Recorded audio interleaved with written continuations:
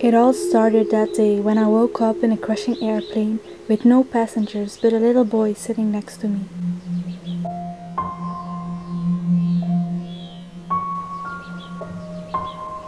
We hit the ground and I noticed I survived.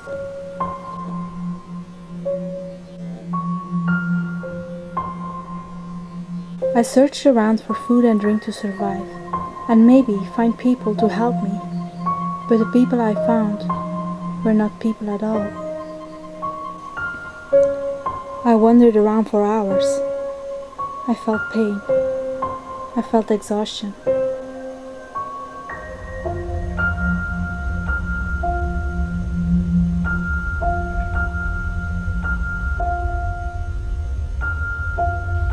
Then I found an abandoned campsite, their stuff covered in blood.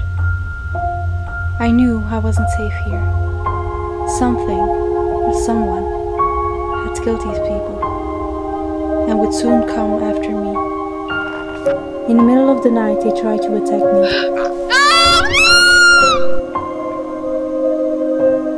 Many nights I sat by the campfire, terrified and unable to sleep. I found their camps and totems made out of human body parts. I figured I was on an island, thus decided to build a house and some traps to keep them away. It wasn't enough.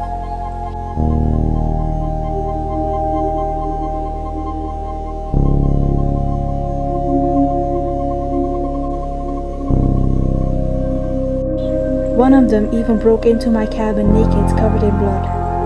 I had no choice but to kill her. Every day they would come back to try and murder me.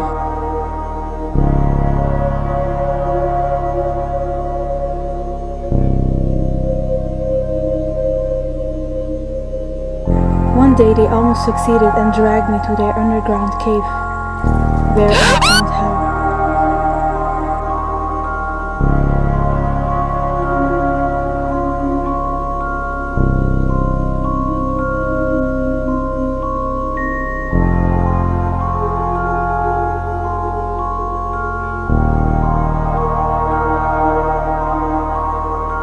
I decided that if I'm stuck on this island, I will make it my home, which means they will have to be eradicated. I built more and more traps and effigies to show them not to fuck with me. One by one I caught them, set them on fire or chopped them up.